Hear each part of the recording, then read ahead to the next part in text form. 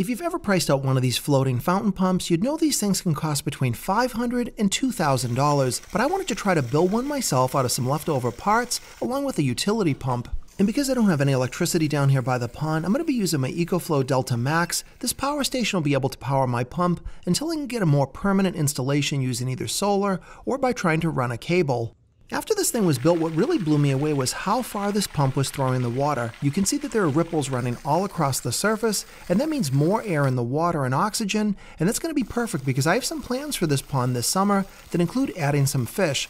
Those fancy floating pumps are nothing more than a utility pump surrounded by a type of styrofoam or some mechanism that allows them to float, so I wanted to do this on a much cheaper scale. First, I needed to create a kind of floating island, so to do that, I'm going to use one of these Sterilite organizer boxes along with some leftover packing foam.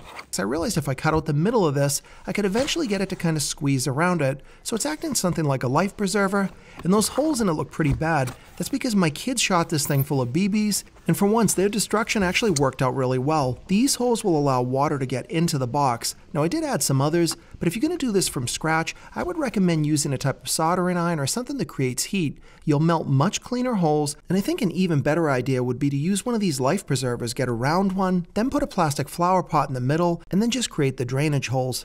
With my simple floating island ready to go, I just needed to use my utility pump. Now, almost every pump in the world allows you to adapt to a garden hose, so I took that fitting, then I went into PVC, and I just used regular 1/2-inch PVC to go up about 3.5 feet. Now, of course, you could do many different things with this design. You could put a nozzle on the top, you could cut it shorter, and it'd be more of a bubbler than it would be a fountain. Now, the simple design is going to work great with pretty much any type of utility pump, but if your pump is small, you may not be able to power a stock quite that long, so you can adapt this to fit your own needs. The reason you want to have this pump floating on the surface as opposed to the bottom is if you put it down there, it is going to be getting clogged constantly. By floating on the surface, you're very unlikely to pick up any kind of debris. The other thing you'll notice is this floating design is self-leveling. As soon as it fills up with water, all I need to do is put in my pump.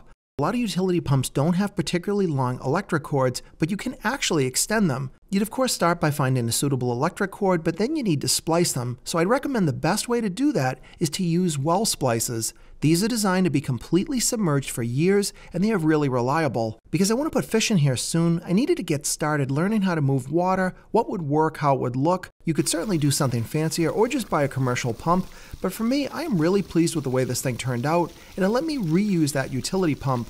Some utility pumps can't really handle running 24 hours a day, so you might end up burning your pump out much sooner than you expected. But nowadays, most of these things shouldn't have any problems running continuously because they're typically used for things like sump pumps where they are designed to be run for extremely long periods of time. And of course you notice you don't hear any noise of a generator in the background. That's because that Delta Max is completely running this pump. Uses about 180 watts of power. Now, of course, for long-term use, you're going to have to hook up solar panels, protect the Delta Max, or do something else. But this is an easy way to test this thing out, see how it performed. And if you're looking to build a floating pump of your own, this is just an idea. It was simple, didn't really cost me anything, and I'm really pleased with the results. But if you have better ideas how you built your own pump, or things that I could have done differently, be sure to comment below. I'd definitely like to hear it, and maybe I can incorporate those ideas into a future video. And if you want to take advantage of the final day of the Amazon Prime deals from Ecoflow, be sure to look at the top comment where I've put a special coupon code where you can save an additional 8% off of their already discounted prices.